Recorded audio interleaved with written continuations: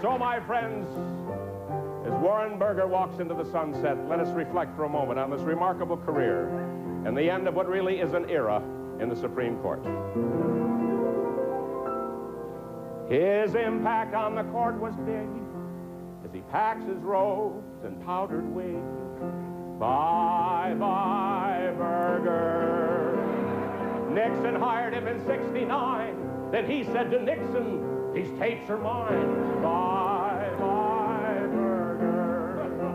He looked the part, the image everlasting.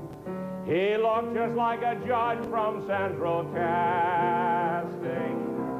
His decisions would upset friend and foe, like abortion mills in Mexico. Burger, bye-bye.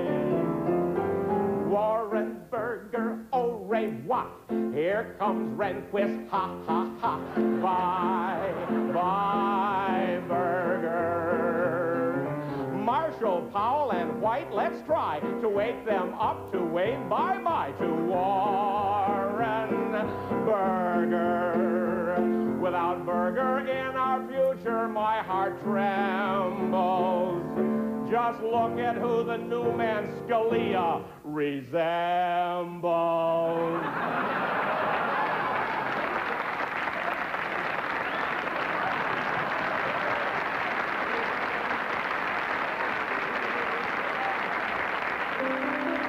To Scalia, here's a branch of peace. Thank God it wasn't Edwin Meese. Burger, bye-bye.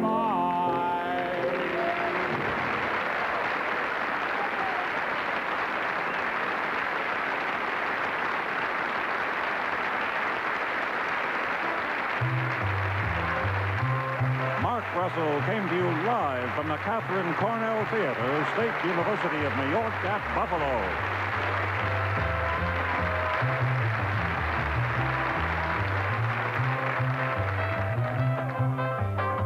Nixon, Mario Cuomo, and the entire United States Congress for making the show possible, especially E. Howard Hunt. We'll see you next time on August 27th, and remember, write a check today to keep bullfighting out of Buffalo. Good night, everybody.